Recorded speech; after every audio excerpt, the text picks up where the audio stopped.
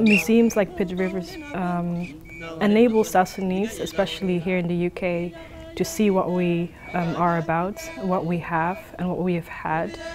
And I think that's very important because it allows us to connect with our identity. They are custodians and bearers of people's memories and histories, culture.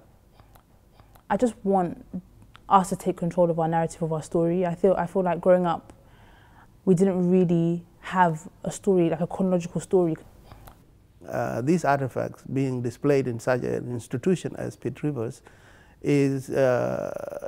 allows us to relate the story of these artifacts back to the country, such that we can regain our footing as a united people. It's essentially of us looking at ourselves, looking at our culture, looking at how we relate to each other and looking into what connects us as South Sudanese people. The museum has a lot of artifacts from South Sudan. It has allowed me to see items that I have never seen before in person, items that we might not even have in the country anymore.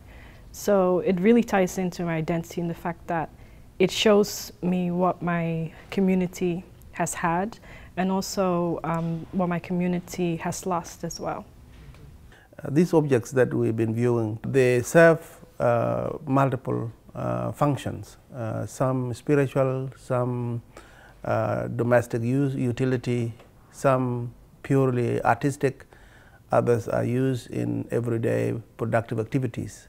The thing that was very interesting about them is that all of them had a level of decorative detail that for the artifact itself you wouldn't necessarily associate like a weapon with being beautiful or like being aesthetically like appealing, but for some reason there was just so much work and effort put into making the artifact actually look beautiful. The photographs documented South Sudan at the time.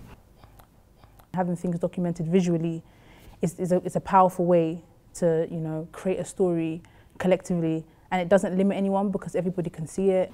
So I've also seen the ritual of slaughtering bulls on those photos, so it's something that I've also witnessed in person. I've seen a range of different artifacts, mainly from Zande, Nuer and Dinka tribes. The two objects that stood out to me most was the Nuer Dang, the spiritual Dang, and the Dinka shield. Ivory is something that is really, has a lot of value, and also the trade of ivory is like a huge problem in Africa. So that's a kind of a cultural item that is dying out. I was able to view some Lukbara and Mundu artifacts, which were really of great personal significance to me because those are the tribes that I hail from. The importance of objects in forging a sense of collective belonging, where every South Sudanese is able to see themselves represented in the body politics of the new country. It was a very touching experience for me to be here and see those artifacts. We're now in a position where we have the resources to create something that we can potentially, just leave on for generations and generations just to see. It's completely limitless in terms of keeping people's memory alive. I'm glad that this museum has these artifacts and is keeping it for future generations. And in terms of identity, I think places like the Pitt Rivers Museum, that this is only the tip of the iceberg in terms of cultural artifacts that we have. And the more South Sudanese learn about our cultural artifacts, the more it will unite us, the more we learn about one another, our tribes, and the more it will bring us together as a nation. I think every human individual ought to know their past, where they have come from, if they ever have an aspiration to know where they are headed.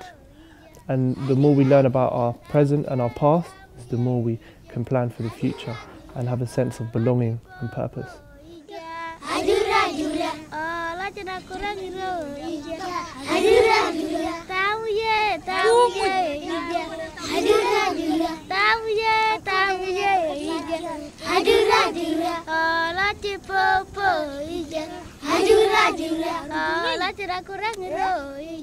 Adura,